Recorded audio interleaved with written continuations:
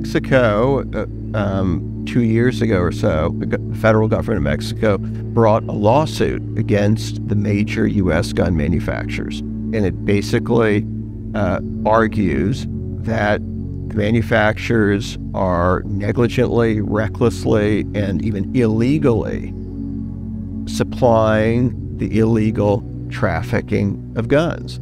They know how these guns are being trafficked. They know they're being sold through corrupt gun dealers, through corrupt practices, and yet these manufacturers choose to use those dealers, use those practices in order so the manufacturers, can profit off of the gun trade to the cartels. The lawsuit asks the court to force these manufacturers to pay money for the damage that they've caused to the country of Mexico, but maybe more importantly, to stop doing it, enact some sensible, safe business practices.